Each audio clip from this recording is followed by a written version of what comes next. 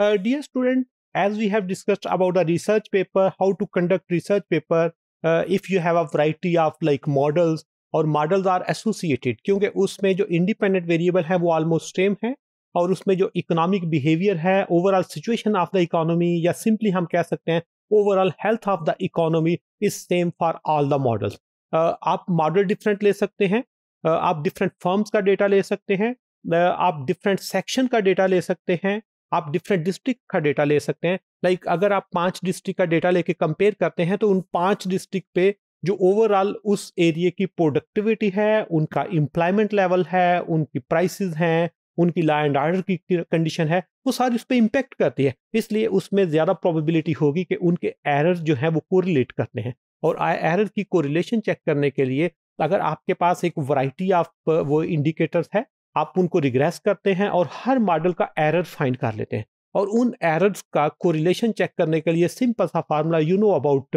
Like ईव्यूज procedure कि आप उनके एरर्स को सिंपल एक कोरिलेशन मैट्रिक्स पे क्लिक करेंगे तो आपके पास कोरिलेशन की मैट्रिक्स आ जाएगी and on the basis of that matric you can simply decide whether there is a problem of correlation, there is not a problem of correlation, which type of correlation exists, whether there is strong correlation, whether there is a weak correlation. If there is strong correlation, then the SOR model is the best. अगर उनमें weak correlation है, then OLS is the best. It means कि यहाँ पर उनके errors जो हैं वो correlate नहीं कर रहे, जो उसकी पहली हमने assumption पढ़ी थी। तो इसलिए correlation matrix में again the philosophy of correlation is same, that the value of correlation, as you know, it lies from +1 to -1. And +1 closer to +1 means there is positive and strong association, but if it's closer to -1 it means there is strong but negative association. Due to increase in one variable, the second one is decreasing, but there is strong association. And if the value is closer to like 0, it's close to 0 means minus भी हो सकती है और plus भी,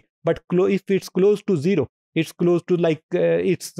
0.12 या 0 minus 0.12, it means that there is correlation, but correlation is very much weak, and you have to be very much careful regarding the number of correlation, whether there is strong correlation, there is a weak correlation, there is positive correlation, or there is negative correlation.